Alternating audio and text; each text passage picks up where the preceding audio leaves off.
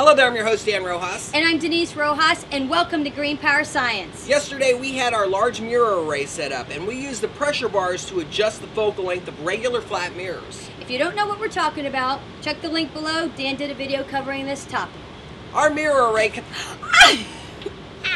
Our array consists of 27 large and small mirrors placed 95 feet away from the target. The target was this Roman ship that I built out of wood. Now, I asked Denise to use her artistic skills and make us some crew members for the ship. She made pirates. Well, first of all, they're very cute, and I was thinking this boat looked more like a pirate ship to me. The sail's definitely a Roman ship. Anyways, we focused the mirrors high on the sail. This allowed us time to get all 27 mirrors in the same path. As the sun moved higher in the sky, the beam dropped into place on our target. By the time we had half the mirrors focused on the sail, it was already starting to feel the effects of concentrated sunlight. As the beam moved down over the wooden sail support, it instantly started to smoke. Temperature readings were well over 500 degrees Fahrenheit.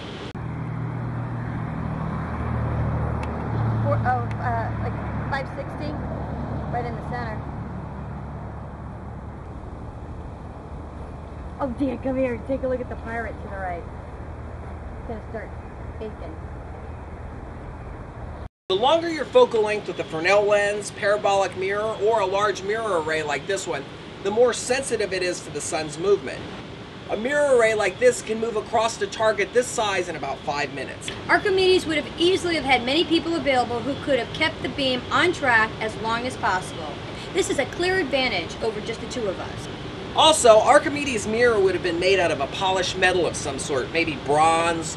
The advantage to that is that that metal could have also been used as a shield to protect soldiers. Metal can be polished to a very nice mirrored surface.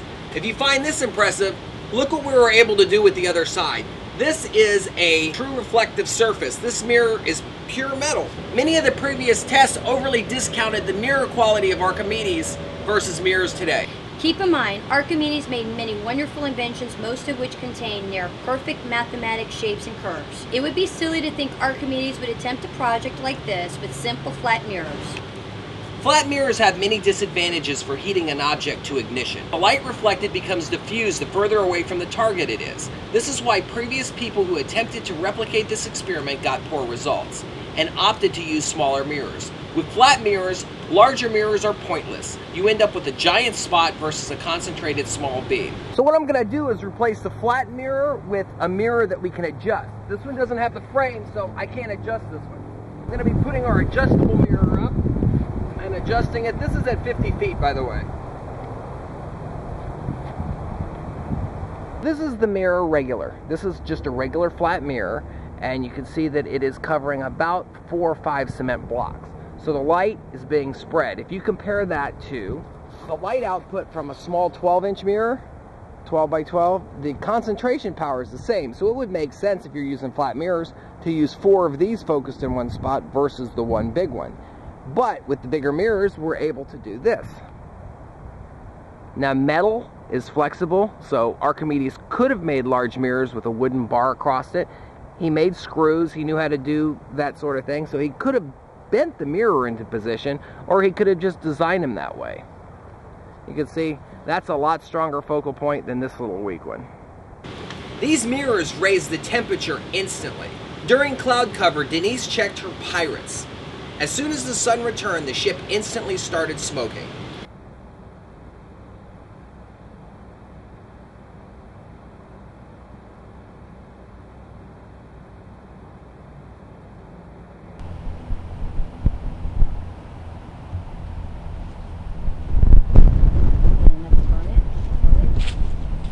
Blazing fire? Maybe. Let's see. It's just like a good thing.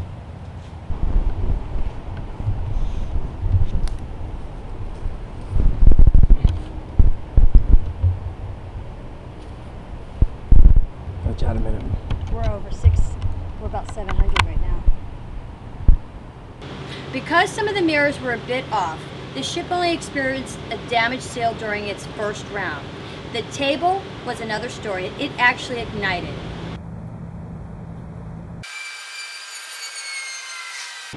During the second attempt, we got more clouds. Once cleared, we maintained a very good focus on the sail, and the mast actually ignited within a minute.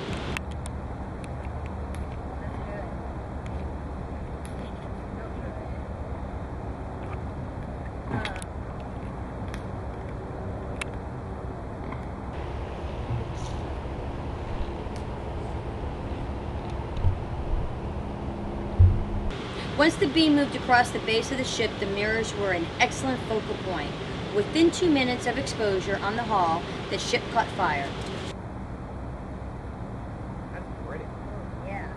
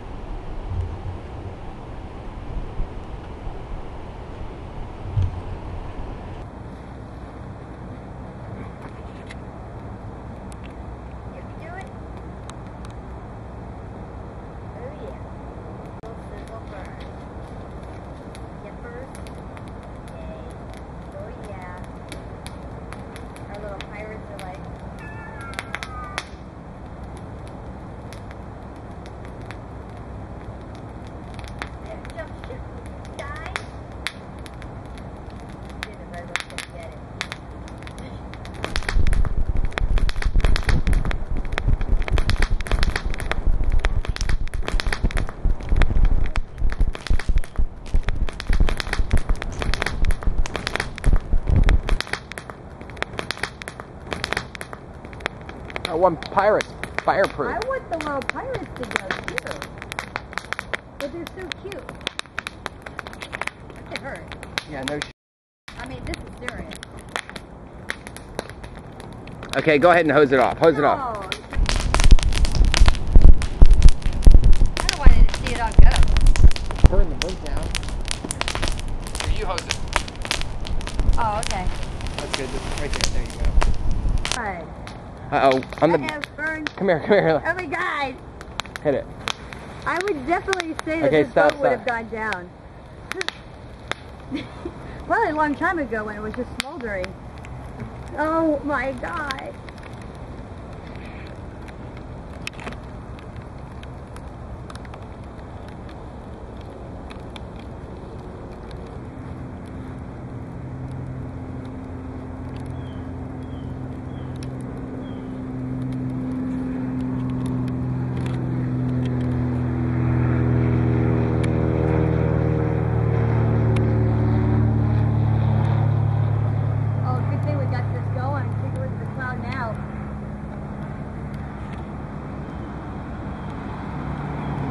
This was a really fun project. Now we just need to figure out what to do with 27 frame mirrors. I'm your host, Dan Rojas. And I'm Denise Rojas. Thank you for watching and enjoy our videos.